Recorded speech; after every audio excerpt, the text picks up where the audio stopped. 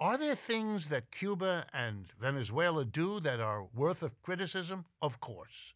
Have they done things that we wouldn't want them to do, that a decent society shouldn't do? You betcha. They are not perfect. They are not the solution to the human problem. And they make mistakes, sometimes big ones, and they make people suffer. All true. All true. But you are no way going to undo 2 to 3 centuries of capitalist inequality, deeply ingrained in the consciousness of your people, by making a social change that has no blemishes, has no failures, has no cruelties. That's not going to happen. We might wish it, and I certainly do. And we might say it's important to point out the mistakes that the Cubans and the Venezuelans have made and are making. Fair enough. But once you understand the context, you will understand that the big problem facing Latin America is not Cuba and not Venezuela, neither of their regimes. They don't even have the history to justify it. The history is on the side of saying the big problem of the economic backwardness, inequality, and instability of Latin America. There the credit belongs where the credit is due.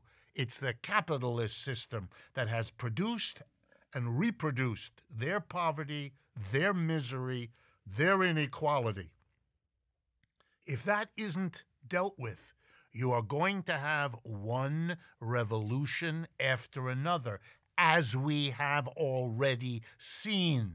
The future will be as the past has been. And will the United States each time be entering and trying to stop and control what in the end will win? The demand of people for an economic system that does not perform in the future as it has in the past.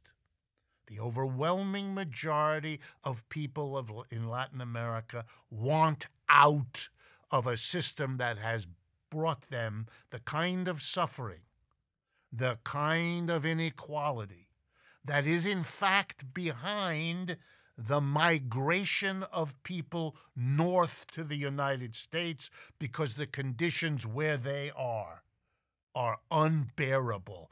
That too is a product of a capitalist system brought to Latin America and South America by Europeans, left there, managed now by their own elites, their wealthy elites.